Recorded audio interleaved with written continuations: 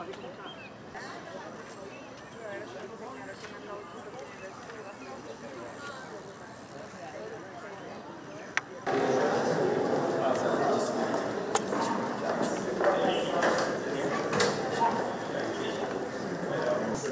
you very much. Nice to meet you. Thank you, Austin. How are you? Thank you very much. To see you. Very good. Thank you very much. And thank you for having us. Of course. Yes, absolutely. But thank you very much for raising me. President is excited to have you at the state dinner and yes.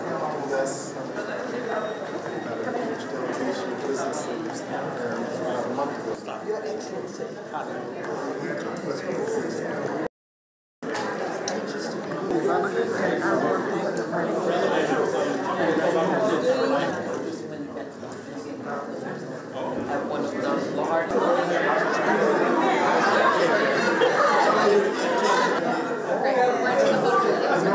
Of course, the chair of the congressional Black Caucus. To His Excellency, Pres.Ruto, and members of the Kenyan delegation. Vice President Harris, look at President Ruto as well. When we had the Africa Climate Summit last year, and I was asked by the Africa Union to put together the Africa Climate Summit, the first ever, to discuss the challenges that we're going through because of climate change. Swinging from floods, like is happening in Kenya the last few days, to drought in Malawi, Zimbabwe, and other parts of the southern part of our continent. And we came up with a roadmap that Africa is no longer going to play victim again. We are going to be part of the solution.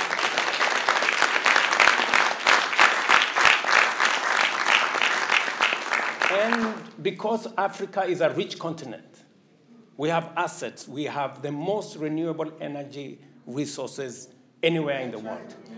We have the largest uncultivated arable land anywhere for food security. We have the youngest young people. Our median age is 19. In fact, 40% of the world's workforce by 2050 will live in the African continent. And let me also tell you, a quarter of the world's population by 2050 will be living in Africa. So with these assets, we have made a determined push that we want to work with America. Africa, Kenya, and the USA share common values of freedom, democracy, believe in the rule of law, and we all believe in equality and inclusivity. And I am very proud as I speak as though I was a member of the congressional Black Caucus. Let me also thank President Joe Biden for inviting me for this visit so that we can build on the already solid relationship between Kenya and the United States. Today we celebrate 60 years of solid relationship between the US and Kenya. And on that solid foundation, we're called upon to build on it and to see what we can do in the face of the challenges that face us. Challenges of the pandemic, challenges of the war, challenges around insecurity, peace and stability, both in Europe, in Middle East, and of course, in our continent. As you all know, that is a continent that we call home, and I am very proud to listen to you and what you have said about your thoughts and your plans about those of us who live in the African continent. Let me assure you that as you work hard here to make sure that we bring about equality, we are also doing the same to make sure that none of us is left behind. We want to work with you on 3 major items. Number 1, we want to work with you on trade and investment. Yes. And I am very happy that I have heard you with clarity saying that you want to reprioritize the Africa Growth and Opportunities Act, AGOA. Yes. My request to you from your friends, brothers, and sisters in the African continent is that that be done in a timely fashion so that we can see how we can expand investment.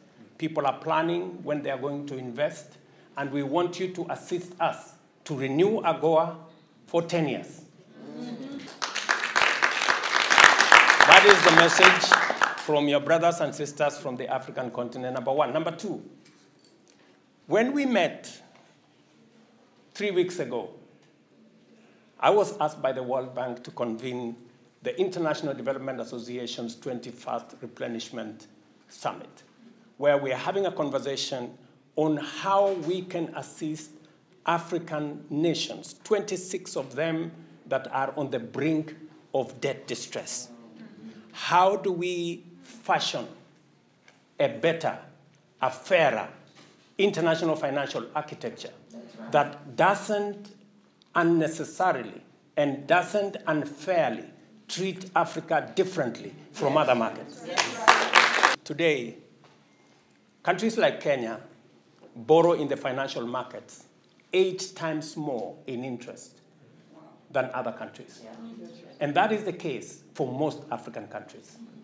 We are saying the Congressional Black Caucus, this great institution, the American Congress, should lead the way in making sure that the international financial architecture, the World Bank, the IMF, multilateral development banks, are fashioned in a manner that gives every country a chance to borrow concessional resources so that we can develop our countries and we can deal with the effects of climate change, of floods, of droughts.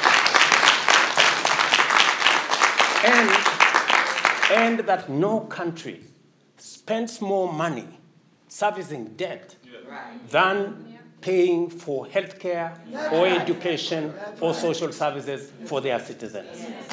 The World Bank and IMF are doing what they can. I have tremendous respect for Ajay Banga, and I have tremendous respect for Kristalina. But this Congress, ladies and gentlemen, we request you, and I was asked specifically to ask the American Congress to double its contribution to IDA, the concessional window of the World Bank that makes sure that countries like Kenya can have resources not 8 times more expensively, but as the same as other countries. Yes, sir. We are already working on it. I am happy you're already working on it.